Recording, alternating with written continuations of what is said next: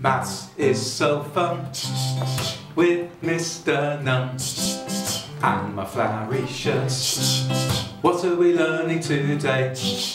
Today we're going to learn how to find a fraction of a whole number. Yay! Brilliant. Now this is quite interesting problem solving because you might want to find a fraction of an amount of money or a fraction of a weight or something like that. So let's have a look at this problem. Now let's pretend you've got a lovely aunt or uncle and he has said, or she said, you can have 3/8 of £64 if you can work out how much that is. Okay, let's have a look at how we do that. So our first step is to find what 1/8 of £64 is. So the way we do this is we divide by the denominator. Okay, so 64 divided by 8 equals 8. Fantastic. So 1/8 is going to equal £8. Now, that's 1/8. We need to find out what 3/8 is. So we now need to multiply by the numerator.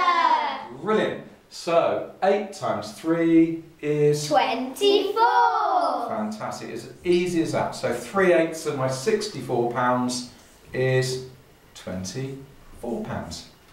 Okay, I'm now going to give you one of these sums to do at home, and you can freeze your YouTube film and have a go at it and see whether you can get it right.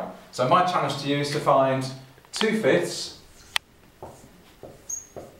of £45. And remember, you're dividing by the denominator and multiplying by the numerator. Brilliant. So pause your film now. Unpause.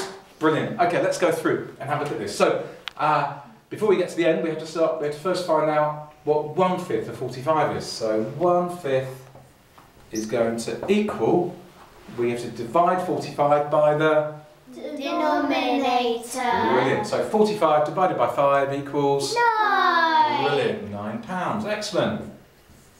But that's only 1/5. We want to find 2/5 of 45. So we need to multiply by the numerator.